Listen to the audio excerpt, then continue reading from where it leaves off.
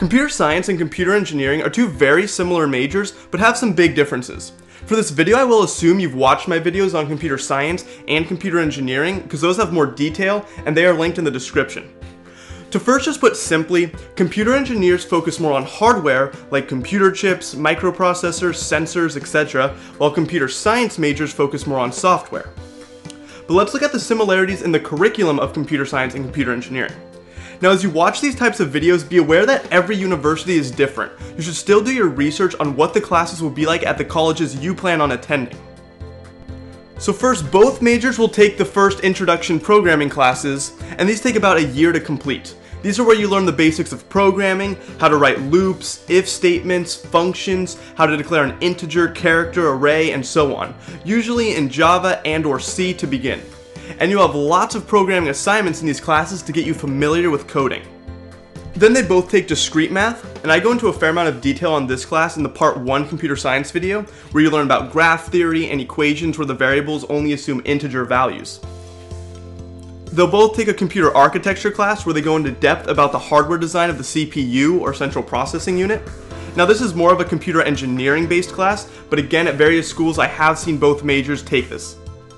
Now, when it comes to math, both majors will take Calculus 1 and 2. Computer engineers will also take Calculus 3 and differential equations / linear algebra. Now, I will include those in computer science with an asterisk. The asterisk means that many schools will require these classes for computer scientists, but some won't. I've seen some where you can replace, especially Calc 3, with something else.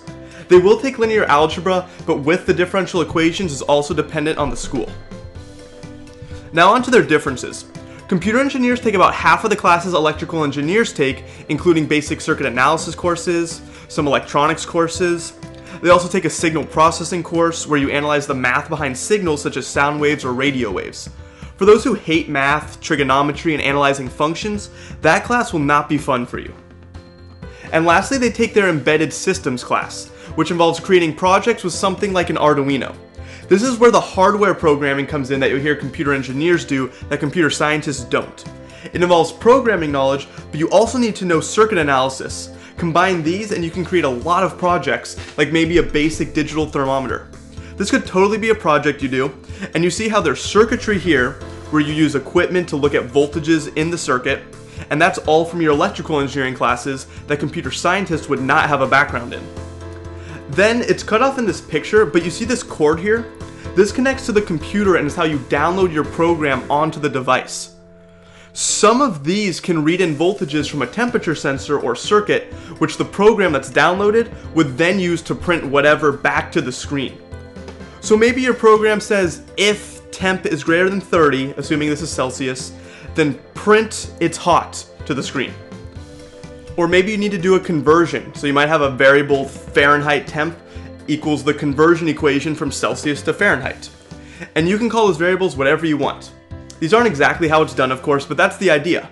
The program or software gets its values from the hardware, like the temperature sensor, and then your program does the math and outputs whatever is needed.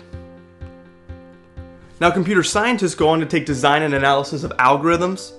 Computer engineers do learn some algorithms, but computer scientists go into way more depth, including programming and mathematically proving more complicated and famous algorithms, like the shortest path problem, and this is where discrete math comes in.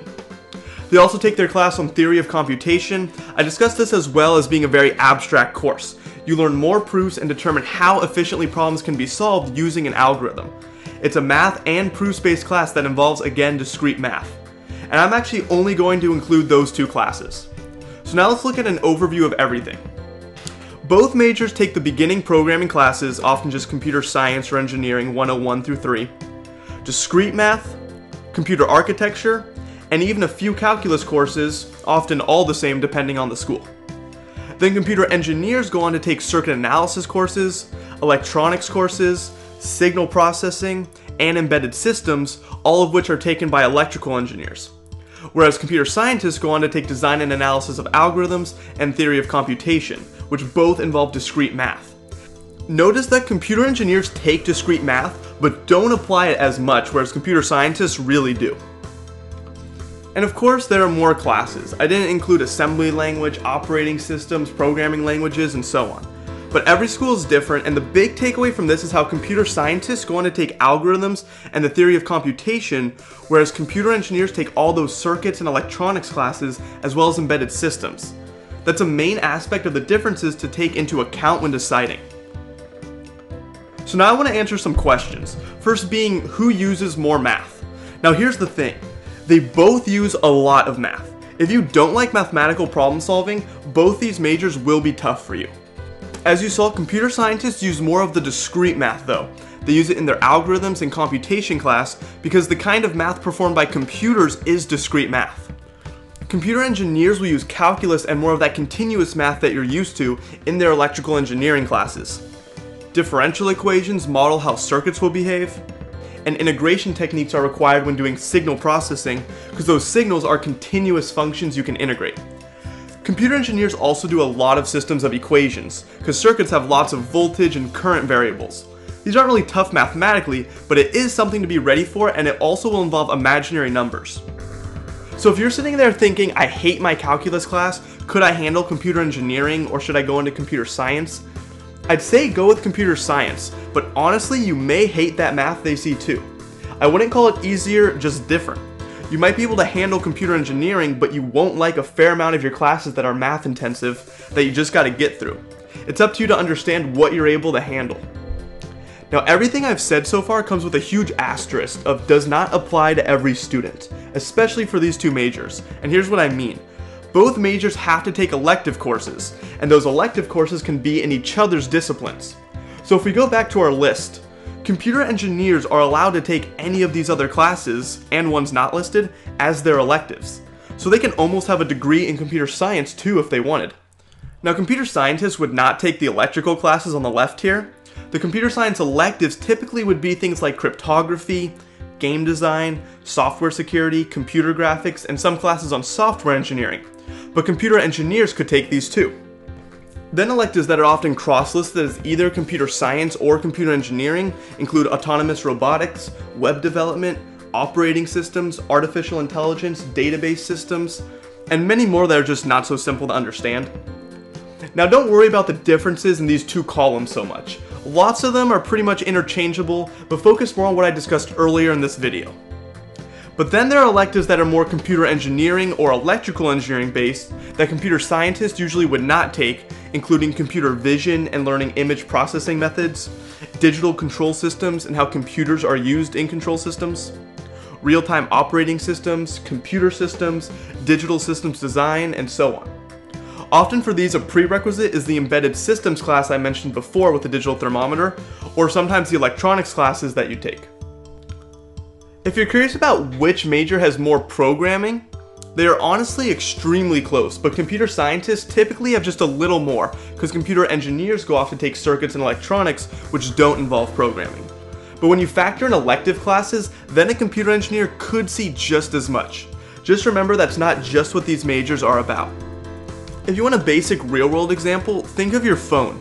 Lots of engineers have put in work to design that phone. Computer engineers worked on the circuit chips, the memory, the microprocessor, and controls, whereas computer scientists would write the operating system, or iOS for the iPhone users. They write the code for the applications, and come up with the best encryptions to secure our sensitive information. This could apply to video games too, where computer scientists would program the player's movement and all the physics of the game, while computer engineers would make the hardware. So think about what you want to work on when it comes to a career and understand just what you're getting into.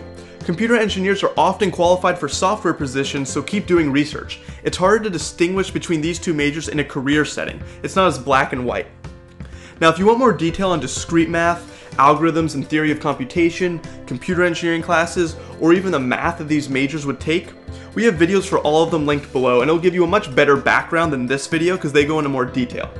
So that's it for now. Don't forget to like and subscribe, and best of luck on your search.